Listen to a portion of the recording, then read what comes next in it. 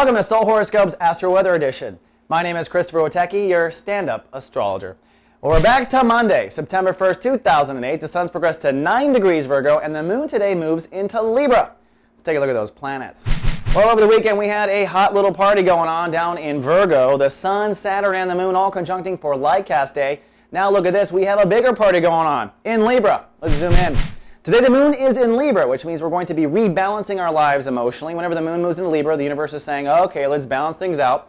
For most of us in the United States, it is the end of summer. Maybe it's something else out there abroad. Either way, it's time to balance our emotions.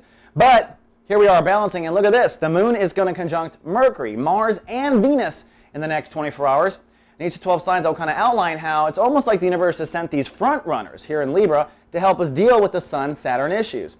And we're at the end of Chapter 1 of Sun and Saturn, so it's now time to move forward with what we learned and what we light-casted. So be sure to click on your horoscope for those details. But before you click on just your horoscope, take a look at the moons of each of my brothers and sisters. And let's start, of course, with our windy air signs.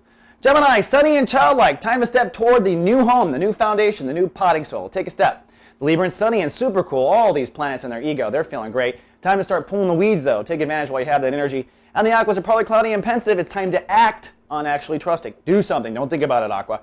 Moving on now to our fire signs. Aries, partly sunny with a great chance of love issues. They may get in a fight with people right now. It's about lifestyle that they're moving towards, but those 4 planets are in relationships.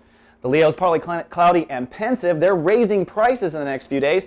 And the Sagittarius are sunny and social. Time to make your career move, Sag. Time to make it. Moving on now to the earth signs.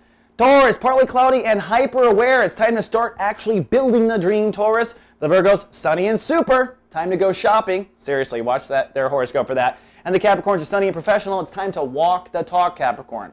Then lastly, our water signs. Cancer, sunny, nesting, and resting. Time to think differently, Cancer. The Scorpios, overcast with a great chance of storms right now. It's time to take action with friends, if necessary. And the Pisces are showers with a chance of storms also. I'm afraid they may go through some breakups and stuff. It's time to act now on long-term relationship desires.